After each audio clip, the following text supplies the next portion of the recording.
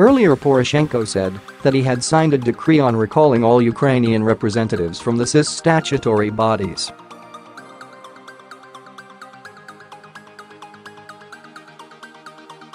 Kiev, May 20.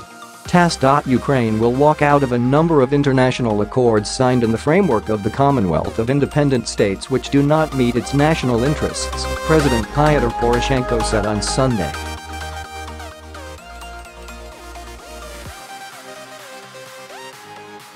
Now we will carefully study all international agreements signed in the CIS framework and will pull out of those of them if we find any inconsistency with our Ukrainian national interests, Poroshenko said during his address at a national memorial near Kiev.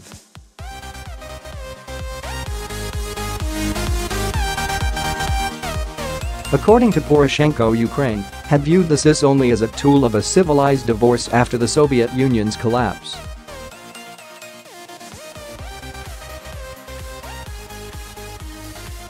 The president noted that Ukraine had neither ratified the CIS charter nor had the intention of becoming its full-fledged member.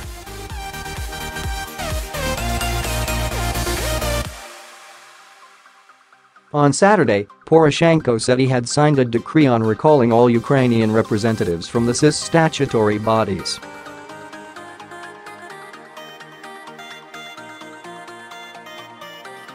The Commonwealth of Independent States, CIS, brings together 9 former Soviet countries: Azerbaijan, Belarus, Kazakhstan, Kyrgyzstan, Armenia, Moldova, Russia, Tajikistan, and Uzbekistan.